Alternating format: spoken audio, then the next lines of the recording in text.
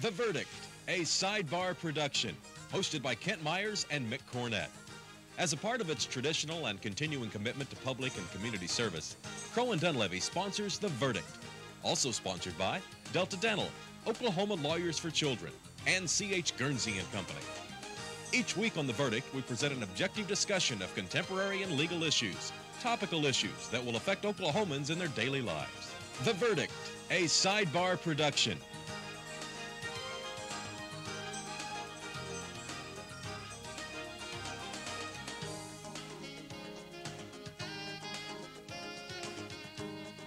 And welcome to The Verdict. Thanks for joining us. We're back to discuss legal, social, and political issues that are important to Oklahomans. Mick Cornett, as always, with one of Oklahoma's top legal experts, Kent Myers, and we're back to look at an issue that we started last week on judges and whether or not the appointment system is better than the elected system or some sort of common sense in-between situation. Yes, we focused last week on both the appellate court judges, which are principally appointed and then run on a retention ballot, and the trial judges. This week we're going to spend most of our time highlighting the trial judge dilemma. The trial judge has got to run for election in Oklahoma, maybe with or without an opponent, but nevertheless has to be elected on a nonpartisan ballot. In other words, the judge does not run as a Republican or a Democrat. The judge just runs as the judge, and then an opponent runs against them, one or more. We have 150 such elections. This year, our voters and our viewers will be seeing 28 contested elections. Now, on this show, we want to focus on what issues of judicial integrity are raised when a judge has to raise money, has to solicit campaign contributions from lawyers that appear before the judge, perhaps from litigants that may end up appearing before the judge. And what effect does that have on the judge? What effect does that have on the lawyer? I think another very important, very recent development has been a new United States Supreme Court case called the Kelly case that has basically taken the muzzle off judges or candidates running for judicial office. In the past, they could not say as much as other political candidates could say. In fact, got disciplined for doing it if they did say a lot. Now that's gone. They can say whatever they want to. It will be interesting to see how that affects this year's elections. All right. We'll meet our guests when we return. You're watching The Verdict with Mick Cornett and Kent Myers.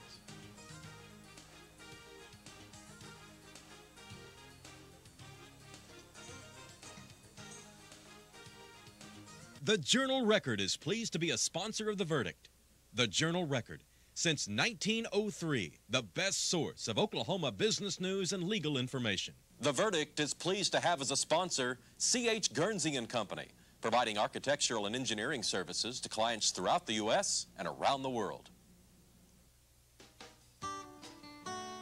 For Crow and Dunlevy, I've both given and received. I've given my daughter, an associate, and I've also received Crow and Dunlevy legal services.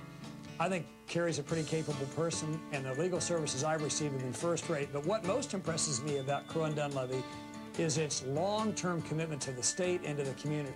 Service is everything to the law firm, a full-service firm of outstanding, integrity-filled people. Happy birthday, Crow and Dunlevy. Have another 100 years of great success.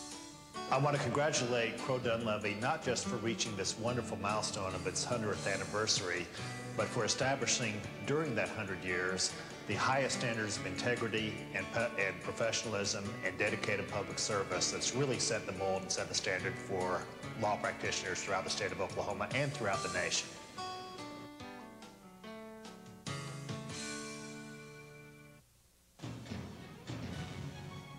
American Express Tax and Business Services. We're accountants. We do taxes, business valuations, estate planning, and consulting. And we're right here in Oklahoma, working with the owners of small and medium-sized businesses.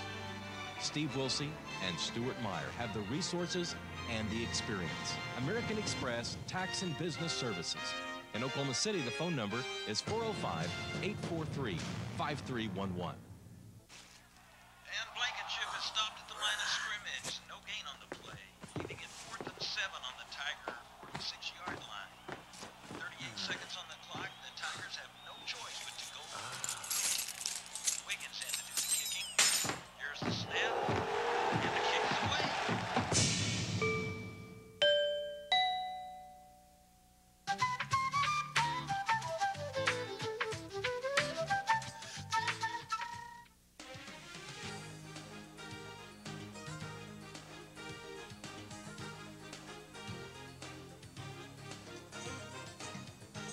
And welcome back to The Verdict. Mick Cornett with Kent Myers is going to introduce our guests. We're pleased to welcome back Burck Baily to the show. Burck is a longtime trial lawyer, and I would say, without fear of successful contradiction, that Burck is one of the 3 best trial lawyers in the state of Oklahoma.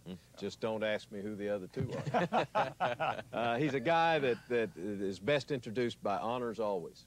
He's had honors in every school that he's ever attended, everything he's ever tried to do. He's been among the best at it, and he certainly is a welcome guest to this show, member of the Oklahoma Judicial Nominating Commission. Burck, welcome back. Thank you, Ken. On my right, Honorable Niles Jackson, United States Bankruptcy Judge for the Western District of Oklahoma, just appointed for a 14-year term, a longtime state court judge, with a very interesting background in the media, in the Peace Corps, in a number of different areas of our society before becoming a judge. Brings a wealth of experience and wisdom to the bench, and was a member of the Legislative Task Force on Judicial Selection in 1999. Welcome back to The Verdict. Thank you very much. Nice to be here. We're glad to have you. Gonna talk about a little more knotty issues, K-N-O-T-T-Y issues this time than we did last week, last show. Let me just ask you, Burck, straight up, is running for office consistent with judicial integrity? Well, I don't know that I would say it's not consistent with judicial integrity, but running for office certainly, you're speaking running for office for judicial office. For judicial office. Yeah, for judicial office. For a district judge position in Oklahoma. Yeah. It certainly has about it some very, very grave concerns in my judgment. Such as? Well, essentially the only constituency a judge has to raise money from are lawyers. And that's essentially the truth. And I just to state that proposition is to demonstrate the difficulty, because those are lawyers that are either perceived as contributing to curry favor, and certainly it must compromise to some extent, albeit that's dependent upon the individual, somewhat the judge's response and reaction to those lawyers when they come before him for decision in matters of the most grave importance. So it's a problem. What do you think, Judge Jackson? You've actually run for election in a contested election. And actually had to get money, and you're right, it comes mostly from lawyers. Try to get money from the grocer down the street and he'll give you $5, and you have a budget of, in Oklahoma County, upwards of $100,000 to run for election. Now, the legislature has raised the rate now. One person can give $5,000. It used to be $1,000, which is far better. But now $5,000 from one person, when that's your whole budget, may be $100,000, is a big amount. It's difficult in that the judge has a committee who raises money. The judge cannot raise the money, but the judge has to sign off on the ethics reports that report the money. So the judge really has to know who's contributing. So you really got to balance these two. And do you tell these parties who came in, well, he gave me $1,000 and you gave me $100, but I can be fair. Well, how about the guy who gave you $100? How does his client feel about it? It's a tough decision. Well, let me raise another issue. We see in this time of the primary election and the general election coming on, advertisements with the picture of the judge and a list of names of lawyers just getting longer and longer and longer, the type getting smaller and smaller to accommodate all the names of lawyers that support that judge. What do you do, Burck, as a practicing lawyer, if a judge that you really have some significant concern with, perhaps, I'm not suggesting this has ever happened, but just if it did hypothetically, and they ask to put your name on the ad, what kind of problem does that give you? It's similar to the problem we've just been discussing about money. I mean, it's different in degree, but I'm not certain that it's terribly different in kind. I have found that my name is sometimes on lists that I don't recall ever being asked to approve. And there have been a few occasions when I thought it best not to lend my name to someone's promotion in that regard. And I will say the judge must separate himself from that. I also had those lists, but that was to scare away other candidates not to file against me. But I never asked a lawyer to sign it. I would always have my campaign chairman send out letters to law firms with sign-up lists. So I never knew if someone was asked to sign and did not sign. I will have to tell you both that in a judge that sat when Burck and I have, since we have both been practicing, and Burck and I both appeared in his court from time to time, I happen to know as a fact, I will not name the judge, but I know as a fact that when you stood up to enter your appearance, the judge had at his or her right hand their campaign contribution list, and they would get your name and then and look to see if you were on it. Now that does not give a lawyer a real sense of confidence that they're in there for an impartial hearing when that occurs. What is your take on that? I agree. That's almost laughable if it weren't true. And right now the contributions are, you have to file them with the Ethics Commission. They are online. Anybody can look up and see who has contributed to a judge's campaign and how much they have contributed. Now the judge, as I mentioned, should really not know, should not be swayed. But we had a case recently where a judge, he accepted $5,000 from a lawyer and $5,000 from the lawyer's father. And he stayed in the case even though he was asked to disqualify himself. And the Supreme Court said that was wrong. The judge should have disqualified himself. So at least now we have somewhat of a bright line on when to get out. Just in the time we have remaining, what do you do if both the incumbent and the opponent ask for money? Well, I'm in the happy position on the Judicial Nominating Commission of being able to say that we have a policy where we're disallowed from contributing to those judicial campaigns. But aside from that, it is, I think, quite customary, quite common for a lawyer to contribute something to both of those candidates. Much as happens in the political arena generally, where many people contribute to both candidates, just hedging their bet, so to speak. Typically, the connection isn't quite as close. That's very true. Let me jump in and get us to our first break. We're discussing judges and whether or not they should be elected and what happens if they are elected. We'll be right back.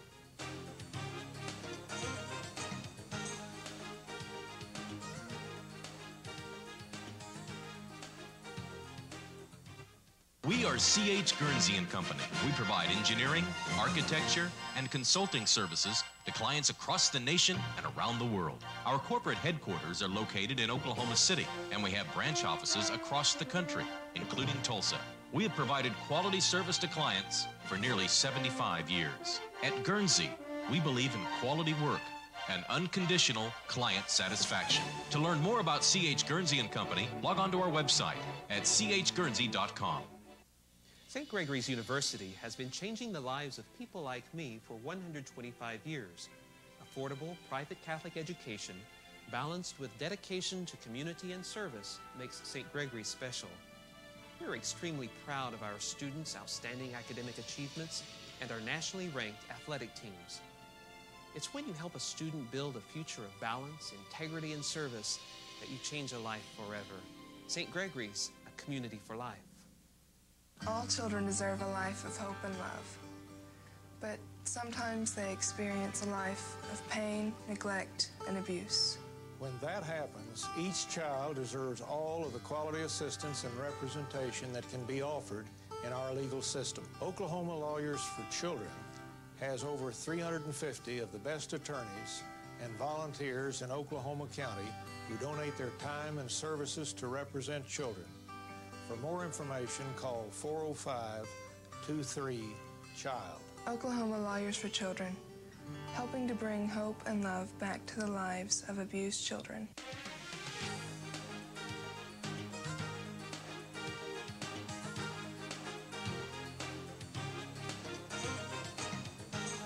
Welcome back to The Verdict. Mick Cornett with Kent Myers. We're discussing judges and the electing process. Yes, we've just finished discussing campaign contributions. Now let's talk about political speeches. In the past, until actually June 27th of this year, The idea was that judges could not say as much in running for office as other political candidates did. I mean, there were subjects they couldn't touch upon? They were not supposed to be touching upon subjects that might come before them as when they sit on the bench. For instance, a judge under the old rules used to, I mean, I'm just using this as an example, should not say, I'm against capital punishment, I'm for capital punishment, because that judge may very well deal with a capital punishment case and shouldn't have already taken a position on it in advance in order to sway the electorate. On the other hand, many would argue that the electorate has a right to know about how a judge intends to, what a judge thinks, how a judge intends to vote or lean. Well, that's been pretty well put to rest with the Kelly case out of the United States Supreme Court. Justice Scalia wrote an opinion in the Kelly case disallowing a Minnesota rule very similar to one we have in Oklahoma, which we'll look at in a minute, saying that judges are just like other political candidates, and to muzzle them violates the First Amendment. Let me call up a graphic. It is actually from the concurring opinion by Kennedy, but it sets forth the majority's opinion pretty well. It says, the political speech of candidates is at the heart of the First Amendment, and direct restrictions on the content of candidate speech are simply beyond the power of government to regulate. That's basically the majority's opinion. Now let's call up another graphic from the dissenting opinion of Justice Ruth Bader Ginsburg.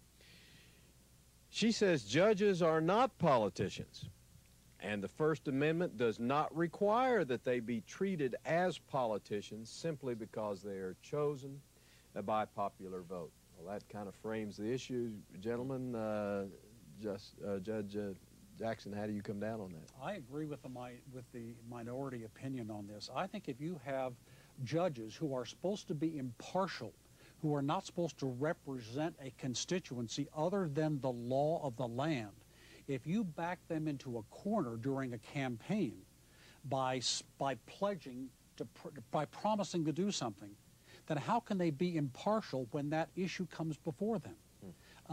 It's not going to happen, or if it's going to happen, it's going to be very reluctantly on the part of the judge. Burck, what do you think? My heart is with Judge Jackson's point of view there. But as long as judges are made part of the political process by the law of the state, it's difficult for me to parse the First Amendment in a way that wouldn't reach a judicial race as it reaches any other political race.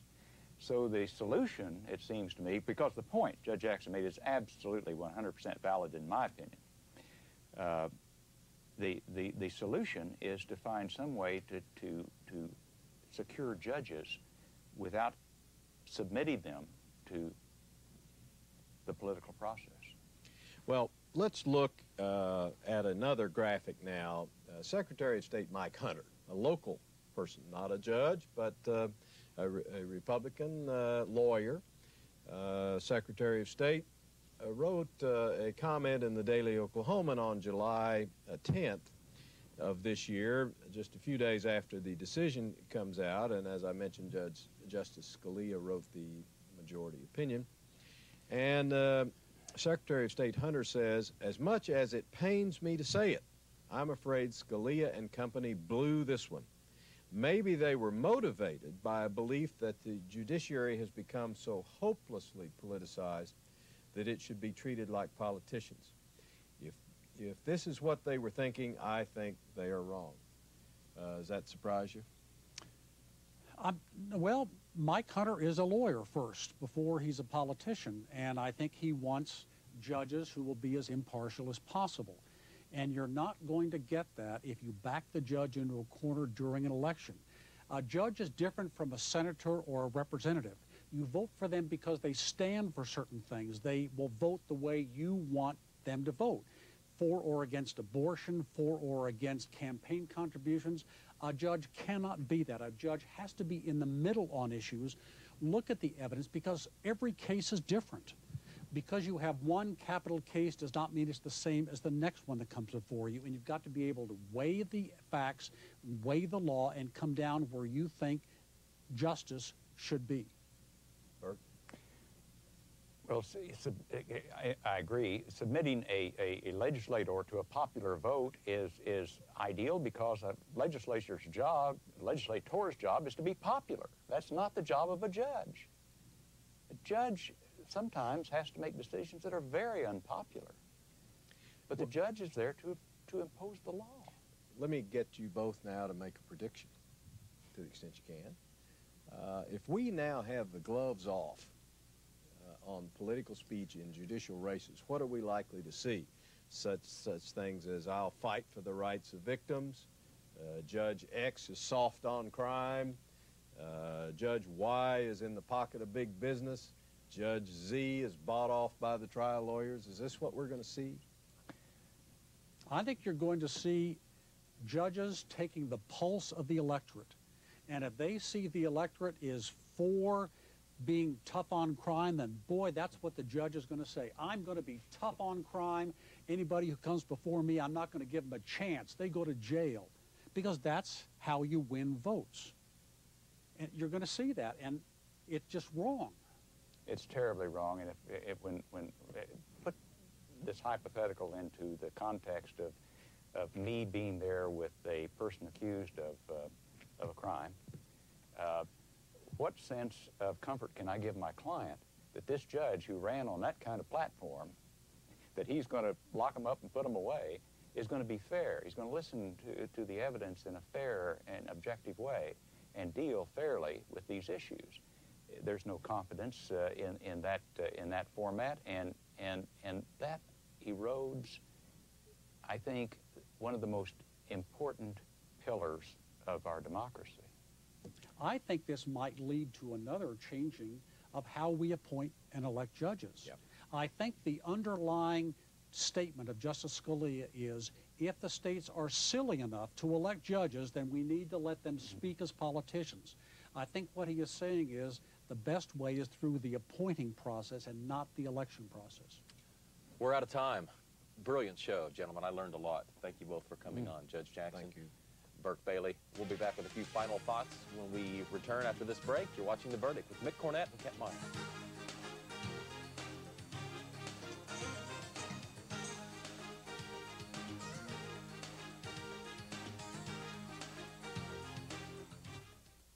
We're pleased today to have as our guest Lisa McAllister.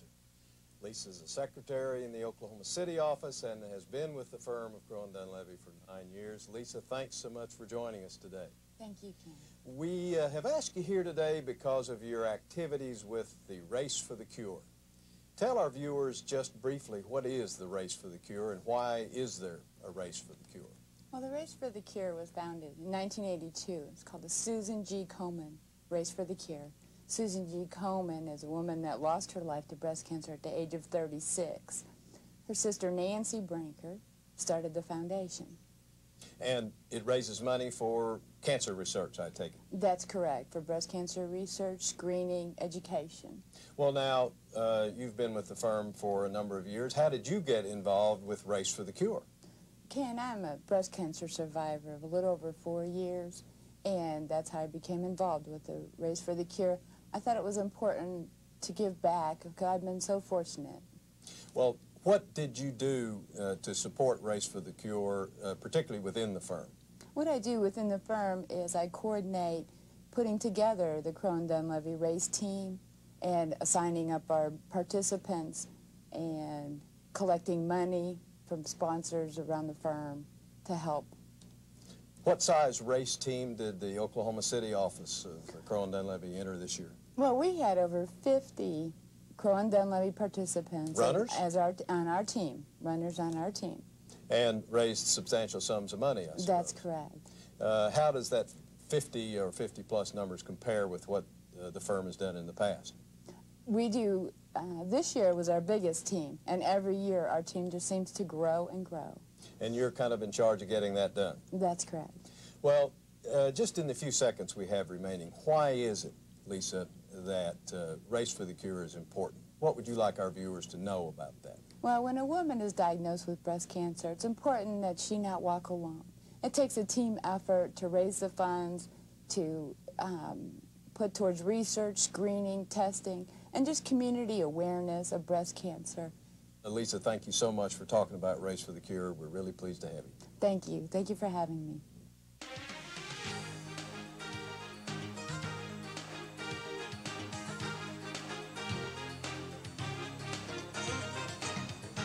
We're back to wrap up another edition of The Verdict. Mick Cornett with Kent Myers. And Kent, I imagine there's some lawyers and judges out there with some great stories that the general public may never hear. Well, and let's hope that remains that way. It stays that way. Yes, it's a very difficult system for the judges, a very difficult system for the lawyers, and a system that doesn't give the public much information. It's very tough on the average citizen to know which judge is worthy of their vote. One thing that Judge Jackson said in the prior segment that I want to follow up on, he implied that it was the state's problem that creates the elective system to have to deal with this kind of thing like raw political state speech. constitution? Whatever state system is used to come up with the elective process. Justice O'Connor, in the Kelly case that we were just talking about that took the muzzle off the judges, said, while voting for the majority, said this: if a state has a problem with judicial impartiality, it is largely one the state has brought upon itself by continuing the practice of popularly electing judges and justices. So it is a problem that is self-imposed. If we insist on electing judges, we've got to live with this kind of problem. Well, our viewers know that, like it or not, they're going to be electing approximately 150 trial judges, either through the primary portion of the election process or the general election, and they're going to be seeing some political debates and some political talk that may at times seem unseemly, but people want to get into these offices, and they'll do a lot to get there. Just enough time to remind you about our website, theverdict.tv. We'll see you next week.